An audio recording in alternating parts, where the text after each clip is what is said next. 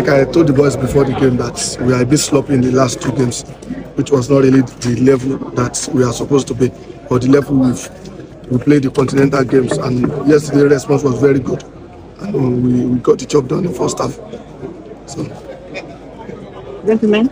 So, Coach, your team are back to winning. We're scoring 3 for the second time this season. We know Yema has been touching in front of goal. What was the secret?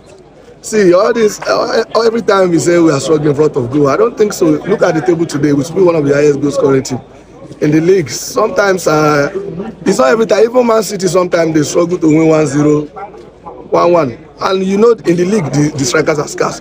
I've said this several times. For the past season, we produced the 2 highest goal scorers, and none is with us. So every season, we are starting all over again. This is just the beginning of the season. And when I see a bit of criticism, yeah, I know it is normal that when you coach a team, but you must have 1 or 2 criticisms. But this team has done well. So far, so good. We just lost a game in almost 7 or 8 games. Group stage in the continental, only team in Nigeria, and we are second on the table. I think respect should be given to this team, a bit of commendation. Yeah, I'm not saying people should praise us, but at least the criticism should be less, because you have 21 new players, and we are playing the way we are playing and getting the job done. I think we deserve a bit of pat at the back.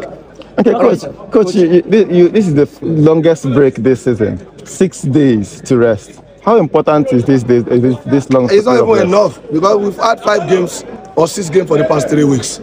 So the accumulation of games is crazy, you know. But it is what it is. We can't change the calendar. So we need a bit of break so that boys can refresh again. Because in next month, Continental is starting. You have to combine both together. So it's the only time you can get the little break we can have now for the guy to refresh for 48 hours, so that the battery is charged and we go again. You are going to Ibadan, and you had a very beautiful outing last time there. What is your...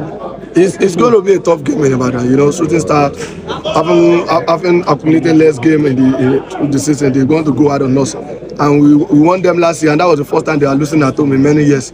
I don't think they want to fold their hand and something happen, but we know our target. We're going to give them a lot of respect, like we do other opponents. Then we stick to our game plan and our target. Okay, Coach. The last Confederation Cup draws will be happening today, and Yema is in Group C. So what are your expectations? I don't have expectations because I don't have control over the draw. By 2 p.m. The draw is starting by 1 p.m. By 2 p.m. Nigeria time, we'll see our opponent. We just play. We avoid many of those Arab clubs. Honestly speaking, I'm really scared of them. Even though you have to, honestly speaking. But this is saying by FC. You know, we respect every opponent and we stay humble off the pitch. But when we get to the pitch, we want to, activate that beast mode. That's all. Right.